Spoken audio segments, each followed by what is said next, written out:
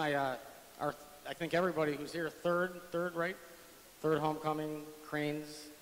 Everybody does, you guys do a great job with this thing. It keeps getting better every year. But Steve, welcome back home to Detroit. Thanks, Dan. It's a real honor and privilege to be here today. That's great. So, you know, we need you to be a little bit more passionate and enthusiastic, if you could. Great.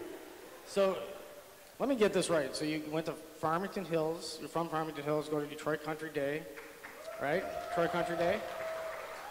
Then you go to Harvard. Got into Harvard. Rumor had you some 800 on the SAT, math, or something like that.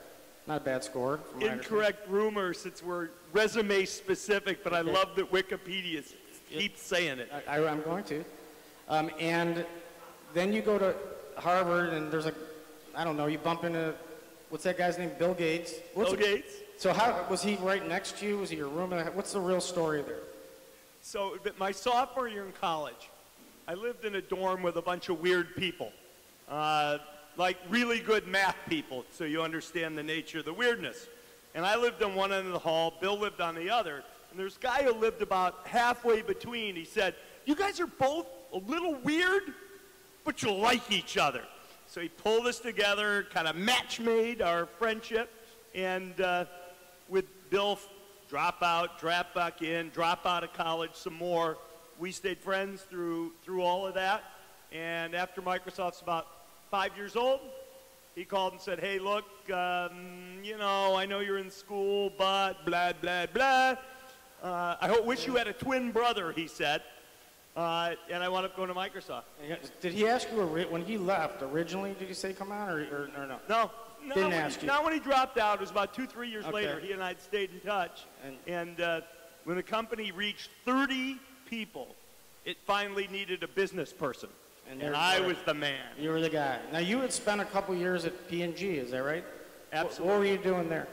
I was the brand assistant on Cold Snap Freezer Dessert Maker. Stinker, went down in test market. And I'm still proud of my work on Duncan Hines Brownie Mix. Is it one of the high points of my professional career, behind only my caddying jobs at Franklin Hills Country Club. I heard, did you caddy for Al Taubman at one point? I did caddy for Al Taubman. And good tipper? Was he a good tipper? He was the biggest tipper basically at Franklin Hills in the summer of 1974. No, my first stint there, so it would have been the summer of 71. He was the man. $8.50 if you caddied for Al Taubman. That's great. So tell us, so you worked your way up, Microsoft, become the CEO around the turn of the century, right? Around 2000. 14 years as CEO. Tell us, what were the things you're the most proud of and accomplished, and then what are the one or two things, man, you wish you learned from it and you're now taking with you? The thing I'm most proud of is the culture and the people we put together. When I started in 1980, for no obvious reason, I became the HR department. And we set a focus on people, a hiring practice, a great environment to bring in the same kind of nerdy people that Bill and I had been in college as math guys. And in a sense, that has been a great strength of the company, the great strength of the company. So I would say that's number one. Number two, we were fast on our feet when IBM got a little confused about operating systems. You have to be lucky, but you have to be fast to take the opportunity. That'd be number two, because that's sort of the business that put us on the map. And then I personally am pleased. The thing Microsoft actually makes most of its money on now is selling technology to fantastic IT departments like Quicken Loans, a very good Microsoft customer, and building that business, enterprise business, is 80% of Microsoft now, and we really built that over the time I was CEO. And data centers, was that data center software, business intelligence. Yeah. These guys run a really, really clever set of software to run Quicken Loans. It's really quite amazing. So let me ask you this. Do you, Bill Gates, when you were there, and others, I mean, when Apple does something or Google does something, you wake up in the morning, you go to work, Are you like bitching them out? Are you upset? Like what? Give us a sense of what happens when any kind of competitor does something. The three things. Number one, do you really think they did something good? Number two, if they did, you say, ah, Shinoa. And then the third thing you do is you start telling the press it's not that important. Because if the press thinks you think it's important, shoot, you're really in trouble. Believe me, I had plenty of moments which now people like to throw back in my face when I said, oh no, the iPhone's not going to be important. Long story, I knew it was, but suffice it to say that quote will, for sort of an existing mindset, you have to scale up, you've got to get people who can manage bigger teams, be manager of managers. I remember the first time. But there come times when you actually have to learn to do something new. And to me, those are the real inflection points. Microsoft had no capability to sell the approaches to customer service, everything. We worked on that for 20 years before really we had a breakthrough, 15 years before we had a breakthrough. When I tell her something, it sets off a stream of tasks, but they're all done on a computer. Why can't I just tell my computer, get me ready for my trip to Detroit? It has all the data about who I'm going to see. It knows what I'm going to do. Everything's on my calendar. And my secretary would know exactly what to do. So the computer getting smarter about learning about the world and about you, that's where I think you're going to see most of the innovation. So that gets you to augmented reality. It gets you to the future of things like Siri and Cortana. It does a whole lot of interesting stuff. You mentioned quantum computing. Quantum computing is a big deal, and somebody will be making a lot of money off of it in about 70 years. You think it's Could be accelerated to 50. You think it's that far away, quantum computing? I do. We started a research effort when I was at Microsoft in quantum computing. Yep. And at least for the foreseeable future, the only real business is selling defense contracts. Quantum computing is a really funny thing because it uses quantum computing and physics means you never really know what's up or where anything is effectively. You can't know where something is and how fast it's moving. So you'd say, how does that work? Computers have to know yes, no, 1, 0, blah, blah, blah. But you can actually learn something by these things that bounce around and are imprecise. It takes incredible software, but it also takes cooling materials down to very, very, very cold states. So you have to have these massive freezing chambers, all of which makes it expensive. I know I'm getting long-winded in the short run. Okay, so just for everybody's sake, quickly, define quantum computing, because if it is successful, it basically is sort of the difference between maybe an abacus to today's most data-full and fastest computers in the world times like 1,000,000. Is that right? I mean, it's beyond even what human beings can think. You will have orders of magnitude, many, many millions of times more computing power than you have today. And you could say, why do I need that? My PC or my phone's plenty for me.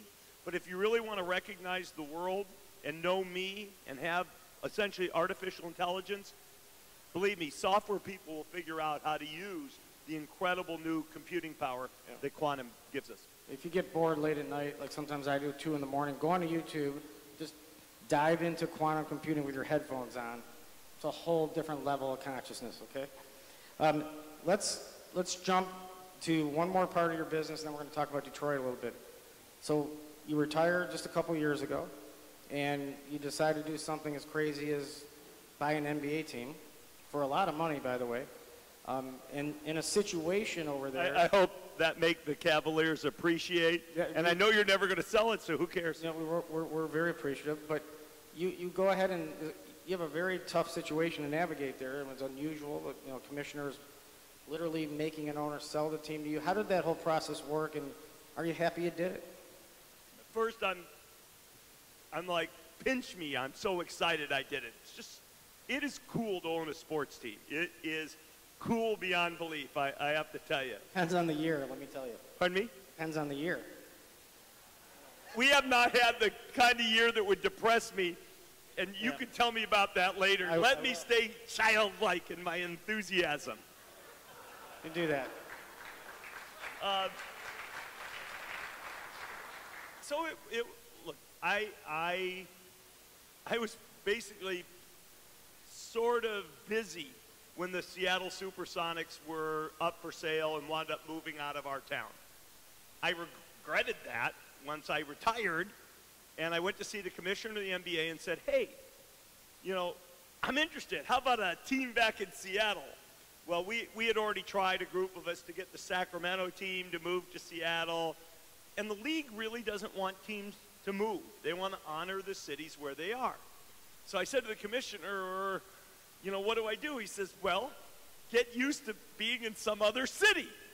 Milwaukee was for sale at the time. He said, maybe you should fly to Milwaukee and take a look around. And I said, okay, Milwaukee, okay. And I said, how about like some of those teams that are a little closer to Seattle? And I said, you know, the people who own the Clippers, Sterling, he's pretty old. And he said, he may be old, he'll never sell. I said, why don't I just go have dinner with him? He said, don't have dinner with him. Really? Don't. You won't want to. And then the Clippers, you know, the whole thing comes down, Sterling, racism, and my son calls me. My son's in college. College kids don't get up and call you at 8 o'clock on a Saturday morning. Dad, this is your chance. Take it. Well, I don't even know what to do. There's nobody really selling the team. All the stuff's playing out with the commissioner. But I know a guy named Michael Eisner who ran Disney. And he's had season tickets next to the Sterlings for 25 years. And finally, he figures out a way to introduce me to Shelley Sterling. I asked her, what should I do? She says, why don't you just give me a number on the phone? I said, how about I come meet with you or something like that? And I think they decided I was the best buyer because most of them were large groups of people, and there was going to be a big lawsuit with the NBA, with the wife, da-da-da-da-da-da. I kind of hung in there, kind of a roller coaster ride as the lawsuits sort of flailed left and right.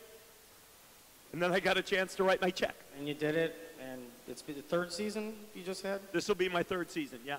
And you spent time between LA and Seattle, and I'd love to get even more into the NBA, but you know what? I'm getting the sign here a little bit, and we got 5 or 7 minutes or something left, so I want to talk about Detroit. Yeah. So you were away from Detroit for many, many years, actually since pretty much high school. We met about 3-4 years ago, and we walked through the city. You were still with Microsoft at the time, and I know, you know, Mary has been pushing for you to come here, and others, and spend more. Do you have family here still? All of my relatives, except my sister and my nuclear family, still live here. Okay. It's small, but all here. And now here you are, and you've taken an interest, you and your wife, Connie, you've taken an interest in what you're calling intergenerational poverty. So maybe give everybody just because you could do a lot of things with the kind of wealth you've built, and you told me this afternoon you're focusing on this specific issue among a couple others. Give everybody a flavor of what that means to you and why you chose that. Yeah. My wife, Connie, has been working in issues that are sort of around child welfare, primarily in the Northwest, for about 10 years. I retire, and we're brainstorming what we do, and as she's describing sort of what's going on with child welfare, I'm also doing just sort of separately, because I'm a mathy, CPA-ish type guy. I'm trying to figure out what the government takes in, what does it spend, what does it do, is it effective? And the thing that became clear from what my wife's talking about and what you see, government's actually making progress on a lot of things, but it doesn't really make progress on the lives of certain children who are born into situations where the probability that their life is any better than their parents is very low. There are many people who are born poor who actually still have an opportunity to do well, but there are certain situations, and you'll find a lot of them in, as Dan said to me earlier, urban corridors, where the situation is dysfunctional. You could say it's all about the school, but the home life is distressed and inadequate and dysfunctional. People are getting evicted from their homes. They're moving. They have no stability. There's no place to study at night. Their parents aren't readers. They don't start reading. They're behind grade level by kindergarten. So the thing we've got interested in is how do we support community organizations, government work, not-for-profits that are really focused in on kids and their parents, because you can't ignore the parents if you're after the kids, and hopefully those organizations with support we might give them can give a kid, instead of maybe a 30% of chance of, or 10% chance of doing better than their parents, give them a 40 or 50% chance. At the end of the day, it's kind of statistical. You're not going to do well for everybody. Yeah, so, Warren Buffett said the exact same thing you did in one of the interviews. I think we might have been here even a couple of years ago, that the single biggest statistic to predict success, there's two of them, but one of them is, where were you born, where did you grow up? The second, how old were you when you started your company, if you were an entrepreneur? But the big one is what you're saying. And so when you think of Detroit and what you may get involved with, and when you think of all the things that you're considering, how much better, or how does it feel giving away money, watching people do things on the nonprofit side when you've been in the profit side all these years? How's that different for you personally? How does that feel? Anything you do with philanthropy and giving shares essentially something with business. You are trying to measure outcomes. It's not profit, but you're trying to actually measure outcomes. It's harder, particularly in social services and helping kids, it's harder to measure. It's a point my wife Connie's made a lot. You're the tech guy, help us with the data infrastructure that's really going to let us measure this stuff. But in a sense, it's a similar kind of thought process. Here's a problem. Here's an ecosystem of people who care about the problem. How do you apply resources in a way that helps people get outcomes, and how do you measure those? And I really kind of enjoy it. It's very frustrating. I'm not sure, we don't do anything directly. We work through, organizations that we support. Who knows whether you can't predict. This is a problem almost by definition. We care about intergenerational poverty. The definition almost is this is a tough problem that doesn't get fixed over the years. But we are really enjoying trying to support those kinds of organizations and communities. So Steve, and most people who are entrepreneurs know this as well. You get ahead through failing, right? So you're going to fail at things, either big things, small things, learn, adjust, and move forward. In the nonprofit world, people are using generally other people's money, whether it's a government or private or foundation money, less probably hesitant to fail. Is that a problem in getting ahead because they're using others' money and they can't really, can't fail with someone else's money, at least most cases? I think that's probably right. In a sense, one of the things that I think is an asset for us because we are blessed with so much resource is we can invest in things that are higher risk attempts and where the money might well fail, but it's worth taking the shot. And I think, in the world of venture capital, I'm not sure we're exactly, series, seed money, but we'd really like to help with, think of it as the Series A financing that can really help a germ of an idea take off. And if it doesn't, we're willing to live with that risk. Great insight. Am I supposed to go to Q&A?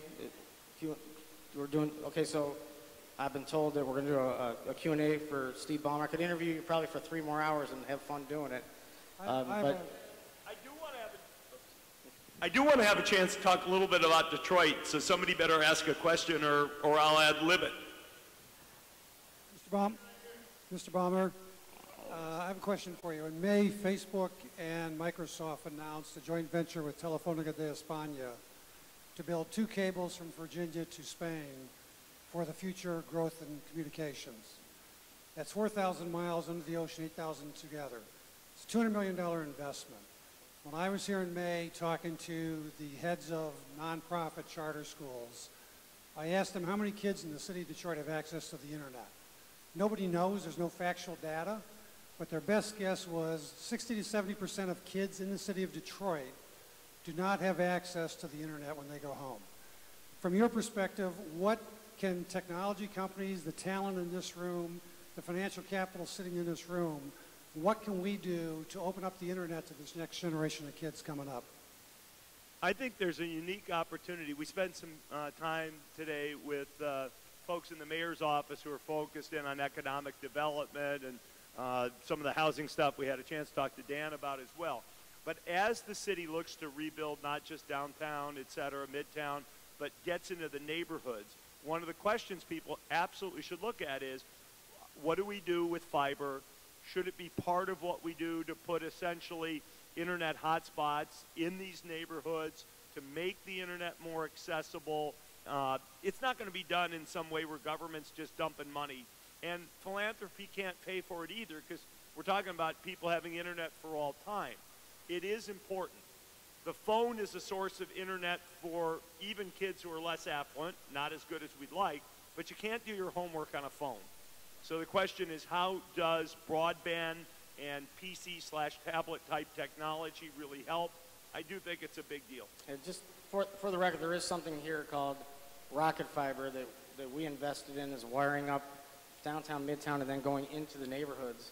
Same stuff that Google had in Kansas City and others. And some neighborhoods are even online already now and going to be going into schools and city buildings and things like that. And there's others besides Rocket Fiber that are moving that, but that's a very important point to make sure it all happens. Hi, Steve. I did a summer in Redmond as an MBA intern, so thank you. One of my oldest friends from Grayling, Michigan has been at Microsoft for 20 years and loves it, and I think it's a great company. But I will give you the question you want, which is, what do you think about Detroit, and what do you want to do in Detroit? How do you want to contribute? I have to say I'm very fired up today about Detroit. Right.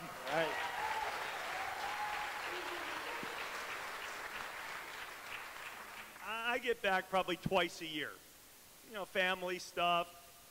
I was talking to Jeff and I were talking earlier. More funerals, less weddings than we'd like. It's got to switch around here. We'd like to do more weddings than funerals. But, you know, I get back. I have cousins here. And frankly, when I come back, I mostly have seen and forced myself to look at the blighted part of Detroit. And, you know, people have talked to me, yeah, things are going on downtown. Dan got me fired up about downtown when we first met. But to me, downtown's important, but, you know, my grandfather lived over on Grand River. My mom was born on 12th Street. My grandfather moved to McNichols between Greenfield and Southfield. The places my family lived are still blighted. And that was kind of where I would visit and look back in Detroit. I have cousins who are out in the suburbs. I think probably everybody knows people in the suburbs who still haven't given Detroit a second look, particularly if they're more my age as opposed to younger folks. And, you know, I just haven't fully bought in and believed. Today it's different. To this day, I mean literally today, seeing what's happened just in downtown since I was here last. We went up with folks from the mayor's office and looked at what's going on at Livernois and McNichols, where they have a big plan to do a neighborhood redevelopment. And I have to say, I'm charged up. I am a believer. I actually think the things people are talking about, I actually think they're going to happen. Or they could happen. They could happen. They could happen. As soon as you say it can happen, you're not going to work hard enough. So they could happen. It's going to still require just incredible energy and intelligence and creativity to make it happen. But I was excited. And certainly as we think about the kind of stuff we're doing, primarily now focused in Seattle, in LA, and things that are national, we'll keep our eyes just a little wider open on old Detroit. Because I have my heart, look, I live in Seattle, and I think of myself as Seattleite. I own a basketball team in LA, Clips. But this is my home. This is where I grew up. This is in me here. You know, I will tell everybody that Steve is as honest as possible, because when we took him 3-4 years ago around, you know, he was like, yeah, it's nice, there's some things going on, but, man, you got I don't know, man, a long way to go here. So it was really good to hear that you're a buyer today, and that's good news for everybody here for sure. Do we have any more time for more questions? Hi, my name is Sultan Sharif. I just want to thank you. It's been really inspiring hearing you speak. I'm from Inkster, Michigan originally. I was one of those kids like you're describing. I went to University of Michigan in Ann Arbor. and then eventually moved to LA, go Clips. And now I'm back running a youth program, but I'm a social entrepreneur. And so I wanted to ask you, I'm running into a lot of issues where, Einstein once said you can't solve the world's problems by the same way of thinking that created them. And so as this kid from Inkster, Michigan, I think differently than a lot of the people who are writing the checks to solve these issues. So I have this unique perspective where I'm coming from the place that they're trying to address, but I communicate differently than a lot of those folks because I'm coming from a different perspective. So you talked earlier about, every company having its like one trick idea, two trick. And so in social entrepreneurship, we have like 3 tricks. And so a lot of times I find it really hard to communicate with folks who say that they want to address these issues, but they say that with this idea that they know the best way to address those issues, when if you're coming from the place with those issues, they often don't regard your perspective with the same level of value. So I wonder, how do you suggest, with all the excitement happening around Detroit, how do you suggest that people who are coming from the communities, from the neighborhoods, connect with those that want to reinvest and support? Okay, first let me cop to not being an expert in any topic in this discussion. As I said, I've been spending the last year with my wife on this stuff, not the last 10 years, so I'm learning. The one observation I'd make, and again, take it for what it's worth, is there are interesting opportunities to do things a little differently in Detroit because of, the expression is, you never want to waste a good crisis. Detroit's coming from a good crisis. When you take down blighted homes, you can really rethink. You can rethink the geography. You can rethink service delivery. You almost have to, given where Detroit's been, where the police services, social services, the public school system is. In a way, I think both the physical freedom, because the city needs to be redeveloped from an housing and infrastructure perspective, but you can do more as long as you're out in the communities, really working, really soliciting opinions. There's more of a chance to do what I would call out-of-the-box thinking, if I could characterize what I think I heard you saying. And I hope, sort of soup to nuts, not just on housing and infrastructure and safety, but on education and social services and how to support kids through the education system. I think there's an opportunity to think differently, and I hope leaders in the not-for-profit space here in Detroit pick that cry up and work well with the folks who are already working on the physical side. I don't know if I answered your question, but I had a whole lot of fun thinking that through. Is there, hard to see, is there any more questions do we have in the back? It's hard for us to see up here, so just start talking if you have a microphone. Thank you, everyone. I'm so excited to be home in Detroit. I'm originally from Detroit. Grew up here, went to Central High School. Been living in Atlanta and Washington, D.C. for many years. But when I got this invitation here, I was so excited. I have a community loan fund where we work on redevelopment projects. Working on the Turner Field project in Atlanta, Georgia right now, where we are redeveloping the old Olympic Stadium into a redevelopment community there. But when I got this phone call and email for Detroit, it was like my heart. As you mentioned, Michael and everyone else, and Dan, this is like my home. I grew up on Blaine and went to Detroit Central. But my question is that during this redevelopment stage, how are we going to get the community involved? Because on each of my projects that I work with, I make sure that we work with the people in the community to find ways to make sure they participate in the redevelopment and into the projects, and also benefit from what's going on in the community. As we reach outside of Midtown and downtown Detroit, how can we just reach out farther and make sure we create jobs and get those people that are in need job training and make sure they participate in our projects, what we're doing? I think that's something that would be very important for people who live here every day to figure out. There's no question that community involvement is, 1,000% essential. You know this better than I. Dan would know better than I what's going on. The thing, certainly one of the tenets my wife and I really believe in is we shouldn't support anything that goes counter to what the communities are looking for. That's why really having community support, whether it's community organizing groups or not-for-profits that are deeply embedded in the community, those things are really required. And, folks like us can support them, but they really have to provide the leadership in conjunction with government for a plan. Really hard to understand how that's going to happen, but where there's a will, there's a way. Yeah, I will say, I've said this since day one. You're never going to be able to sustain the growth of downtown and midtown if the neighborhoods aren't also growing and improving and the community is not getting involved. It's just not going to happen. But it is happening. There's four big sort of categories, the way we look at it anyways, when you look at Detroit as far as the challenges. I mean, you have blight, you have jobs, you have education and crime. Three of those four categories are definitely pointing the right way. I mean, I think that, the mayor with the blight, without removing the blight, I don't think you even have a shot, frankly, at the other three in the neighborhoods and in the surrounding commercial districts. So 11,000 homes have been taken down in the last year and a half, 2 years. Crime is down all over the city, downtown and in the neighborhoods. And unemployment is down. Now, education, we're still, I think, as a community addressing.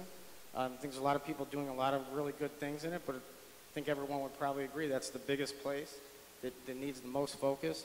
And if you look backwards from where we were in any neighborhood almost any neighborhood in Detroit, 4 years ago, 3 years ago, 5 years ago, 6 years ago to today, some progress is big, some is smaller, but we're moving in the right direction. And we need to keep going with those kinds of thoughts and philosophy and make sure that you're not just, contain whatever project we do, we try, there's all kinds of initiatives to involve hiring in the neighbors. And our organization's hired, 3,500 people who lived in Detroit before we got here as full-time jobs.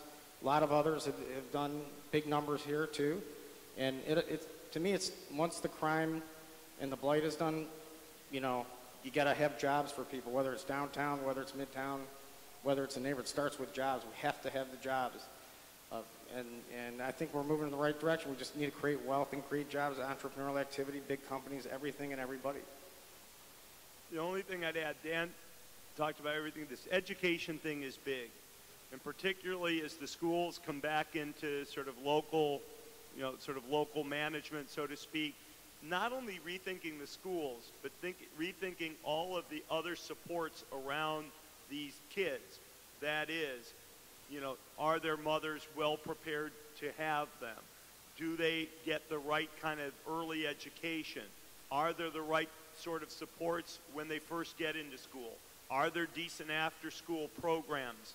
There's much, much more, but sort of, if you will, from cradle to career, it's not just the education, it's all that goes around it. That's going to have to be really worked out in the communities, in the neighborhoods. That's not going to be able to necessarily be done all centrally. So I agree with you, and there'll be a new frontier, I think, required for community involvement as the schools morph back, if you will, to really being managed locally, now that some of the financial issues have been largely put to rest, as I understand.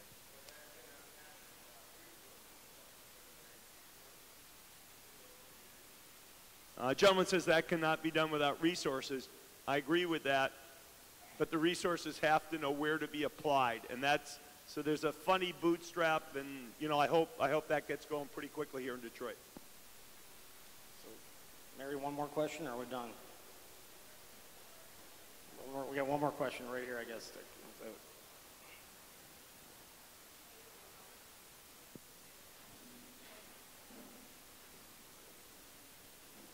Gary Shapiro. Hi, Dan. Hi, Steve. You guys are marketing geniuses. What is the message for Detroit to the rest of the world? Because right now, when I travel around the country and the world, I hear not good things. Detroit has a reputation that city's bankrupt. What is the message, and what are the 3 proof points? I didn't hear the last piece, I'm sorry. The proof points, Okay. the three, like everyone in this room is an ambassador for Detroit. And there should be a consistent message, and there isn't. What do you think it should be? I mean, Dan's going to take it because, dude, I've been back here one day looking around. I'm not going to try to take that on. Educate me, my man. The message to, well, I think number one message is that Detroit's a great place to invest and do business because, you know, that's how you sustain things for the long run. That it's a great place, and it is. I can just tell you, and this doesn't go just to our family of businesses, but, you know, talking to everybody that does business in Detroit, people are shocked. I never get the story the other way around. You know, I got here, I thought it was going to be much better than it is, and it really I just don't hear that. I don't hear it from small merchants. I don't hear it from people who come and are going to even open up a school or do this or do that, or, you know, retailers or office or technology or service businesses. Everyone is always, man, they can't believe it, and we keep gaining momentum. And so, you know, if you're looking for a place to do business, you know, Detroit and Michigan, but Detroit particularly it's one of the best places for a lot of reasons.